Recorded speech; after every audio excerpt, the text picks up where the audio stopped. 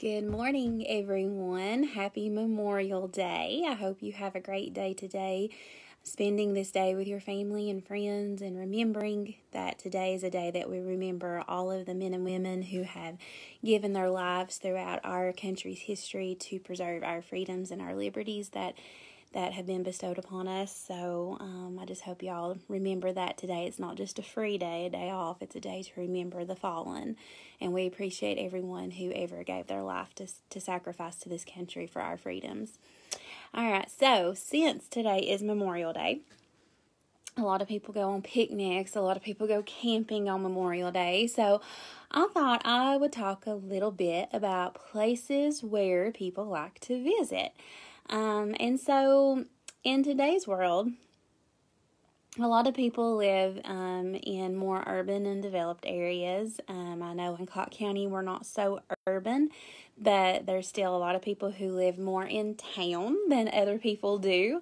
So a lot of times when people have free days and they get days off from work and holidays and such, they like to heavily rely upon parks and forests and just outdoor spaces for recreation, especially right now in these unprecedented times where a lot of things are shut down. The parks and stuff are reopening, so I imagine there's probably a lot of people visiting the parks and the campgrounds and stuff today. So we're just going to talk about it just a little bit, okay? So because recreational areas are so important to people, society has set aside many natural areas for this purpose. Okay, so to preserve those areas, national, state, county, and even city agencies designate them or appoint them as parks and recreational areas. So we're fortunate here in Cocke County to have several parks and recreational areas designated for us. A particular park or recreational area is usually set aside because it has important characteristics that people want to preserve. It might be a forested area.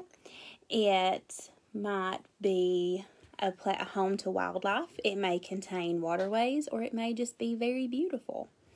Or it could have special educational, scientific, or historical significance.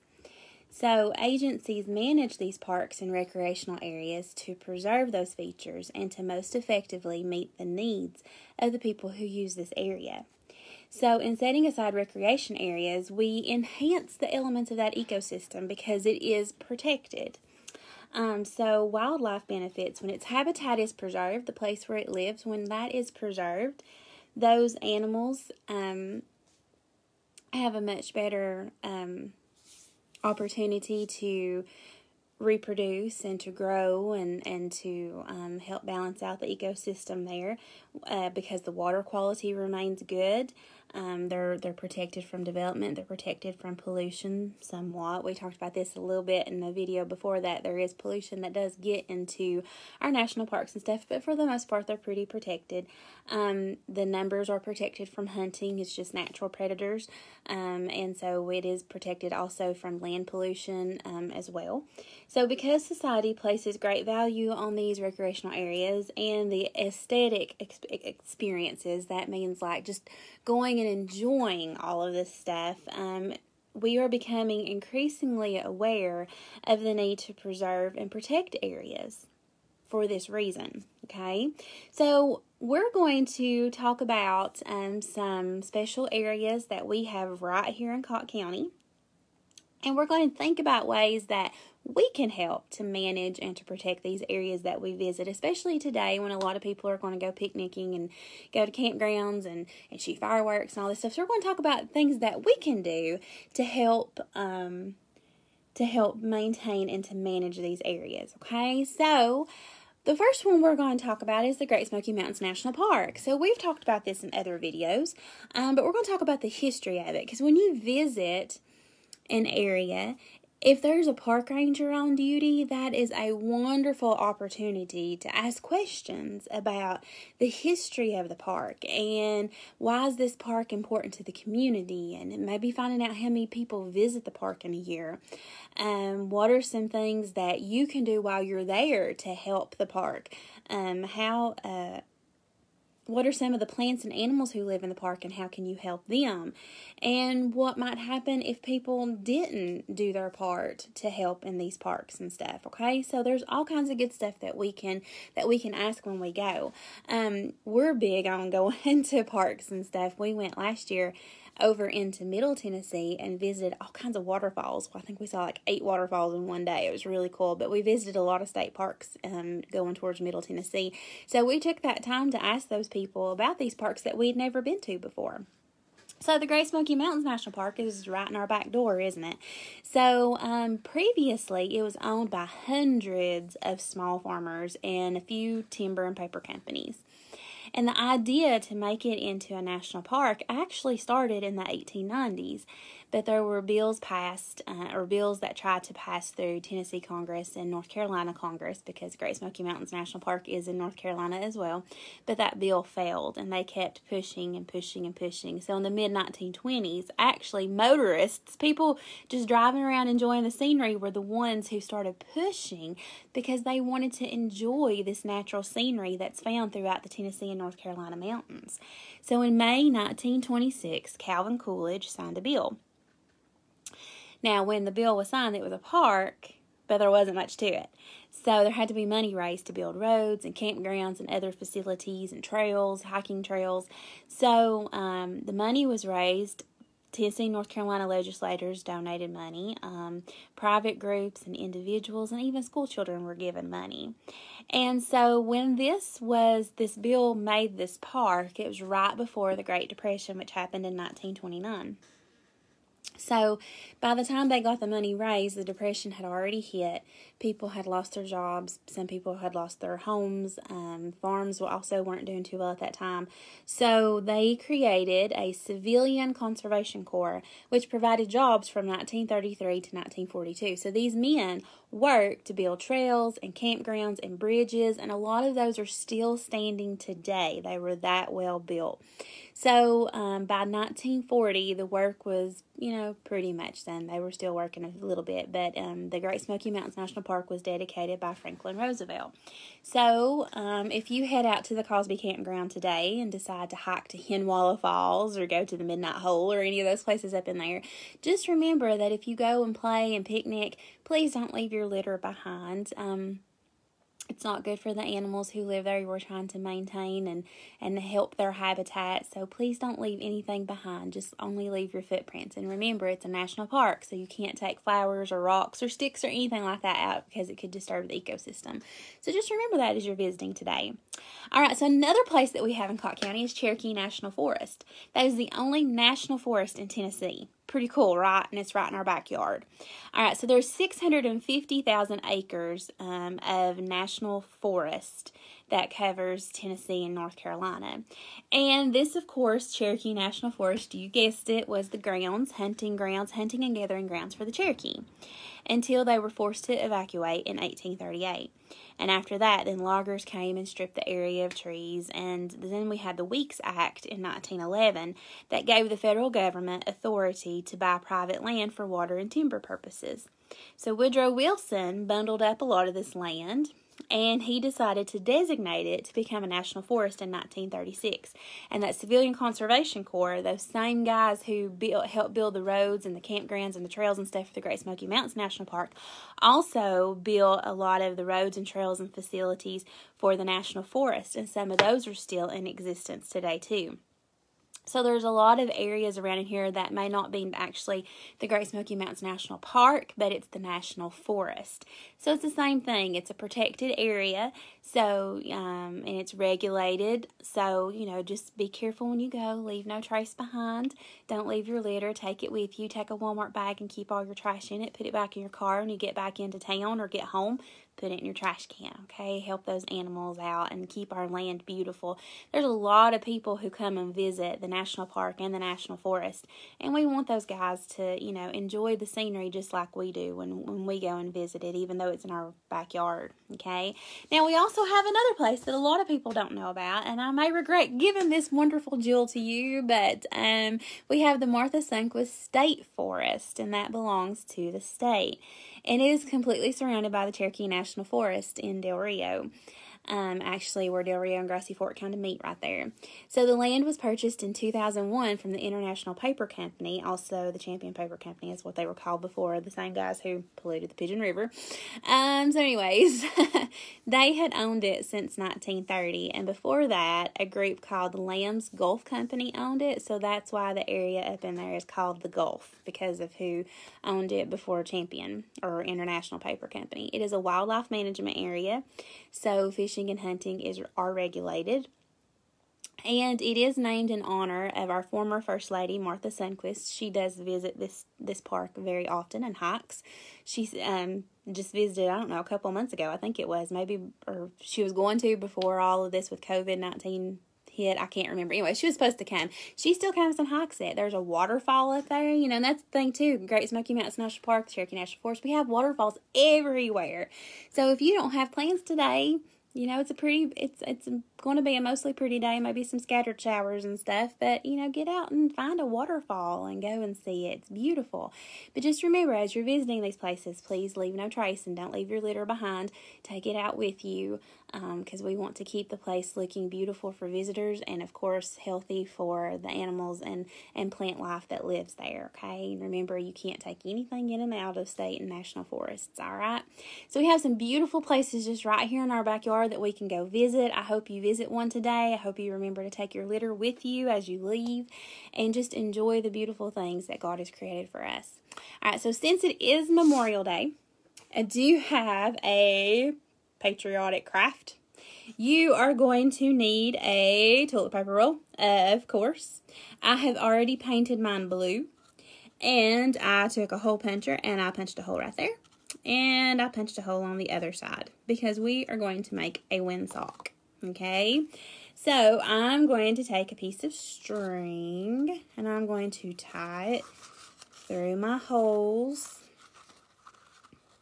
Okay, so this is a great fine motor activity for your little ones. Pushing stuff through holes, teaching them how to tie, great fine motor. So let your littles try it, and if they need a little bit of help, help them, but let them try to do it. It's great activities for them. You could even take and have them string some macaroni on it, on the string, or beads or something like that, and make it really festive and pretty, and that would be great for their fine motor skill development. You could also sort the beads, if you did beads like big and small, and sort them by colors. And of course, your toilet paper roll is blue, so have them point out other things that they see that are blue. And actually, we're going to make a American flag windsock. So not only do they need to know that blue is an important color in our American flag and to recognize it other places out in nature and stuff, but we're going to talk a little bit about the history of the flag, okay? So June 4th, 1777, the Second Continental Congress had adopted a resolution to make a flag. And they decided what the flag would look like, but not until a couple years later did the colors and everything really have a meaning. So they decided that the flag would have vertical stripes. That's a great vocabulary word for kids, talking about vertical runs from left to right, and horizontal goes up and down. So learning that term vertical from left to right, our flag has vertical stripes. The blue stands for vigilance, perseverance, and justice. So always watching, never giving up, and treating all Americans with justice. Okay, that's an important lesson, isn't it? Alright, so now, I thought I might have, I was digging through all my craft supplies, really honestly, just trying to use what I had. I thought I had a star stamp. I was going to stamp me some white stars on here, but I don't. But I did find some stickers that have some stars on them. They're yellow. I know they're not white, but it'll do. So I'm going to take these stickers, and I'm going to stick them all over my toilet paper tube. So you can talk with your kids about how many stars there are on the flag. There's 50 stars. And talk about why there's 50 stars. So when they first made that resolution in 1777, the flag had 13 stars because there were only 13 states. But now we have 50 states. If you have older kids, you could challenge them to like name the 50 states. That would be awesome. And if they know their 50 states, maybe they could even tell you the capitals of the states. That would be really cool. And definitely make sure that they know that Tennessee's capital is Nashville, because everybody needs to know the capital of the state they live in. So, 50 stars for 50 states. Let me get a few more on here.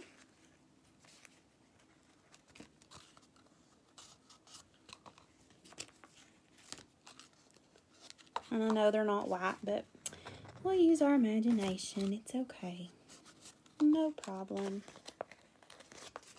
I've got just a few more. I had some stars on clouds, but I don't think that'd be very patriotic looking, do you?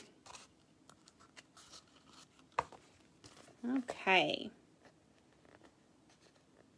You could even have kids practice counting to 50. That would be great. If you had enough little things to glue on for stars, you could make 50 stars and have them count and encourage that one-to-one correspondence. You could have, if you got older kids, they could count by 2s to 50. They could count by 5s to 50. They could count by 10s to 50.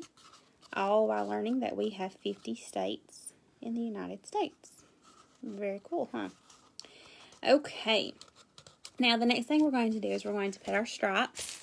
So, I'm just going to take some Elmer's craft glue. And here's another big vocabulary word for kids to learn. The colors alternate. Okay, so we have a blue background with yellow stars.